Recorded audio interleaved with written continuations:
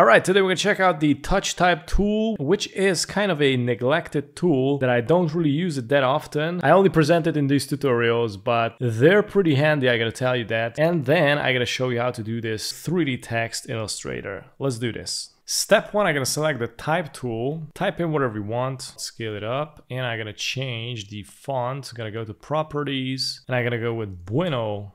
And select the bold, and I also gonna decrease the distance in between. And now we're gonna go and long press on the type tool, and here we got here the touch type tool, Shift plus T. If you don't have it, you also can click here on the 3 dots, and here are the type tools, and here is the touch type tool. Now with this you can create a couple of things. You can click on the letter and you can customize it. And this way the letter is also non-destructible. So for example, if I select the type tool, I can click on it and change the letter, for example, on letter E or something like that. And basically it's gonna remain in the same position how it was. And I'm gonna go back and you can do a couple of things too. So I'm gonna select it and there's this little dot here. With this you can rotate it. So check this out. I could rotate it like this. I'm gonna select the letter A.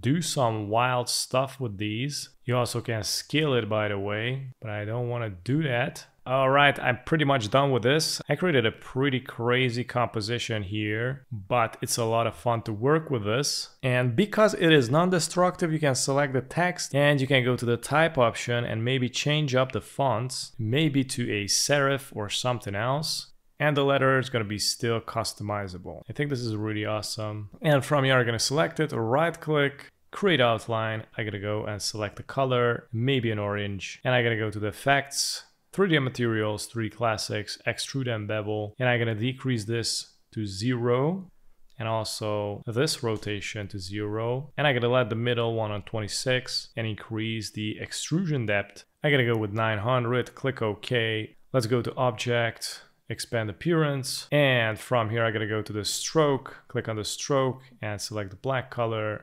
Go to the properties, I'm gonna decrease the stroke to 0.5. And it is looking like this. Thanks for watching.